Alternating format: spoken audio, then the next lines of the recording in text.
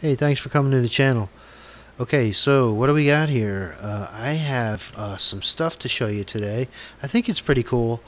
Um, it is a VCT solenoid in the foreground with your typical kind of pick sticking in here to show when this thing is moving. And over to the lower left over here, let me see, I should have a pointer of some sort right here. Let me see. Over to the left over here, you'll see a power supply, which is supplying power to the solenoid. Back here is a pretty cool little microprocessor deal. It's like ready to be embedded into something. It's a Raspberry Pi. Pretty powerful. It's got Wi-Fi and Bluetooth and I can plug it's got USBs and wired.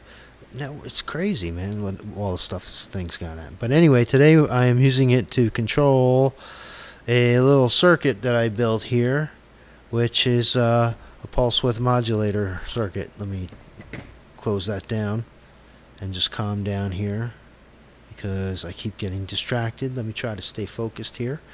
Basically, what I wanted to show is how, notice the deflection of that pick. Notice that's why I have that pick in there.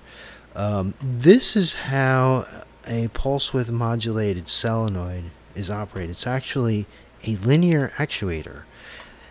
Really, it's a motor, right? They all are. Now notice the voltage over here. See the voltage going down? That's because I am pulling a lot of current right now.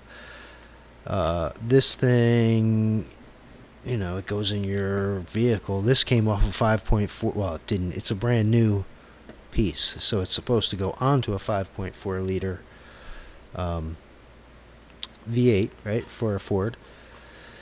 And basically, I just wanted to show how this works. How basically when we have a problem, when you say, oh, I think I have a problem with my solenoid, what we'll do is we'll go out and we'll grab the wires, right?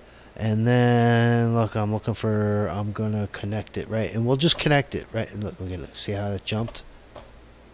See that? Let me try that. That's what we'll do. Just as a sanity test, what I'm doing is I'm just connecting it directly to, just 12 volts, right? Just hooking 12 volts straight up, and it's total makes sense because you do two things. Continuity is one thing, but you can have a melted coil too, right? So we know two things: that there's definitely continuity there because we saw the movement, and that the coil is not only continuous, but it's actually has inductive capability, meaning push the ferro, blah, blah, blah, blah, all the technical, the ferromagnetic, it will push stuff, etc., etc. But the point is that as you're driving a car, it's operating on a feedback loop, so it's constantly sort of readjusting where exactly, right, because this is regulating the flow of oil to affect the your angle on your overhead cam, typically your overhead cam, right? It's like an offset, and when this is not actuated, it's sort of in its zero position. And when you're running, and this is going to, make your car run more optimally based on, right, it's a whole other discussion why you vary the valves, right? But mainly is to show, what I want to show is that these solenoids, they don't like bang, off on like the trunk solenoid, right? This is a very sophisticated operation here. That little jumping that's going on there, that's my software. There's the little bugginess going in my software because it's not, here's a technical term, it's not perfectly multi-threaded. But anyways, so now here on an oscilloscope is what pulse-width modulation looks like, right? Now basically, to control something without using variable, right? This is using the 12. Actually, this is just the signal going in, so it's 3 volts. But controlling the power without varying it, it's either off or on. And what you do is you just get tricky. When I'm reaching over here trying to. This just goes on forever, right? This is a signal that you're just sending all these pulses, right? Pulse width modulation. So what are we doing? We're zooming in, right? Look at all them. And it just keeps sending them And that's what an oscilloscope does. It just helps you sort of conceptualize what's going on. So as we zoom in, and now I'm going to, right, we're at 55%. So let me move this down to 10%. Okay, so what that is 10%, and I'll move it while I'm pointed. Right, so this is like almost that's like 99. Now that's 100% duty cycle. You know, let's say that's like 75%. Of course, 50% is equal on both sides. It's perfect square wave. Duty cycle. Let's say that's you know, I'm just ballparking. It's 25%. You know, then it's like down real low, then it's zero duty cycle. So a pulse width, notice it's pulses, and we're modulating the width of the pulses, and that's it, and it's a percentage. And you can do this at different rates, right? I can send pulses a little faster, a little slower, right? These are pulses, right, again, that are being sent you know, in series, very fast. I think here what we got is 500 a second. Right? I think is what I have this set to. But the important thing is not how many you're sending or how fast, but that the width of each one is a certain percentage. So we turn it all the way on, or we turn it all the way off. Very cool, isn't that cool, man? Right? So a pulse width modulated solenoid is controlled by a pulse width, right? And we can check this thing by doing a continuity test, or like what we did is just shocking it with oh, by the way, I have a light. I don't know if you noticed, I got this light. It's just for my own sanity as I vary.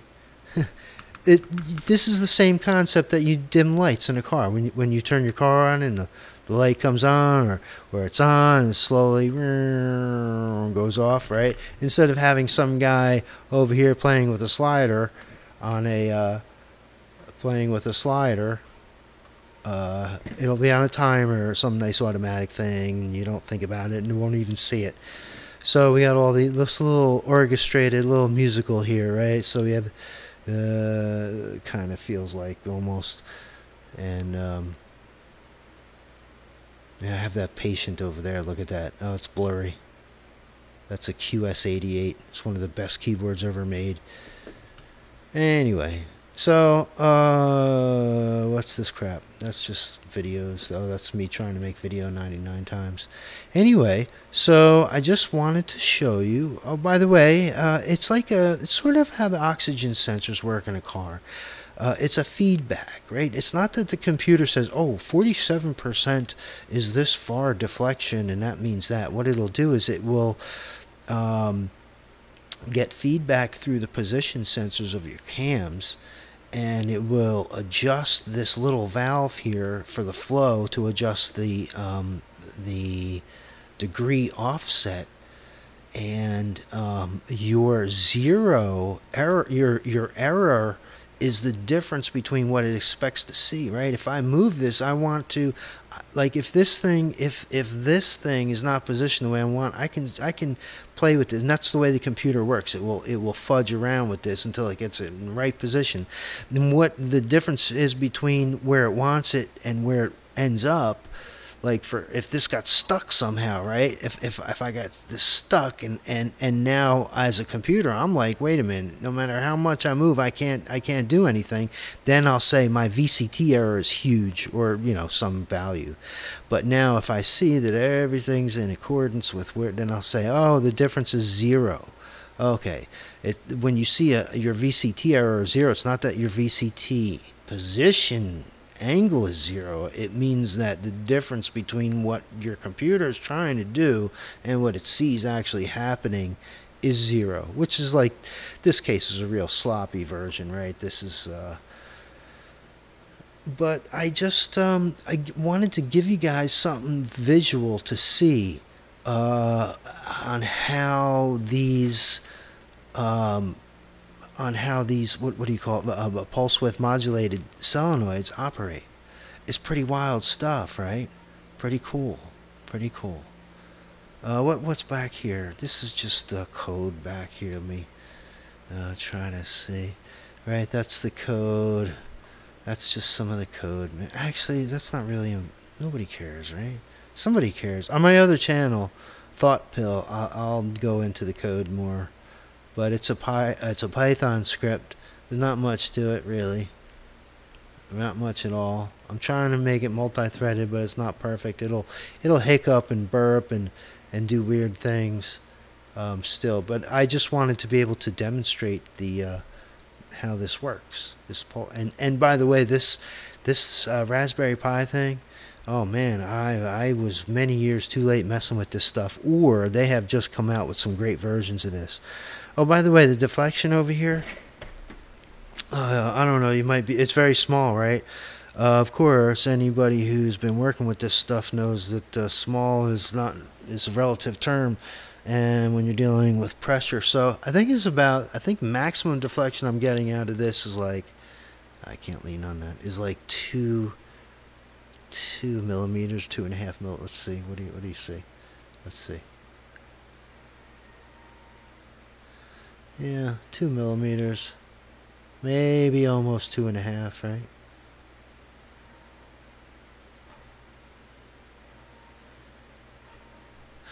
Anyway, so there it is, man. Thanks for coming to the channel. I made another version of this video. I apologize. This really sucked, actually. I looked at it. It was like, kind of didn't like it. Here it is, and this is about how pulse width. Let me just, while I'm talking, because I'm always talking too much, let me give you something to look at, man. I'm back. Oh wow. You know, the pulse width modulation, this is how it works. You know, this is what an oscilloscope. You know what an oscilloscope is? It's like, see that stuff that's coming down? I have to have a trigger on that to make it look all nice and stable. If I don't have a trigger on that, look at that. Look how it gets, right? It's just real quick like thing. It's just like a ceiling fan. Right? If this room was completely dark and I had a strobe light, you know what would happen, right? That ceiling fan, we'd be able to, like, it would look like it wasn't moving.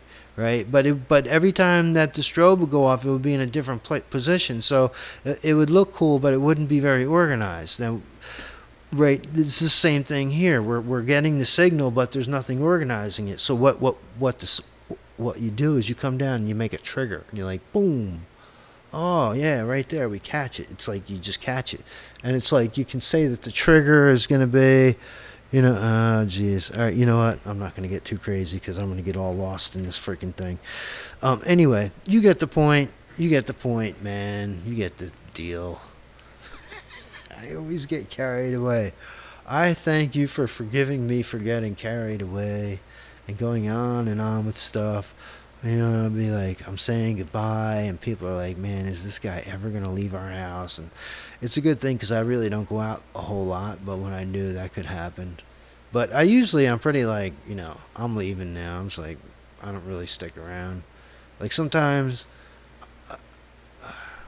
you know, I get even tired of hearing myself talk. All right. So thanks a lot for coming by. Thanks a lot for checking out my oscilloscope. I'm a little bit messy on the floor a little bit. And my keyboard, man. The keyboard's got a special circuit in it that keeps it quiet for a couple seconds while you turn it on. And that's freaking stopping the whole thing from working. Alright. Thanks a lot. Have a good day. Enjoy yourself. I appreciate you. And thanks for coming, man. And OBD2 Android app is in great shape. The PC app is garbage. I have to work on it. So I'll catch you back. You know, I'll catch you guys, man. Thanks a lot. Take care.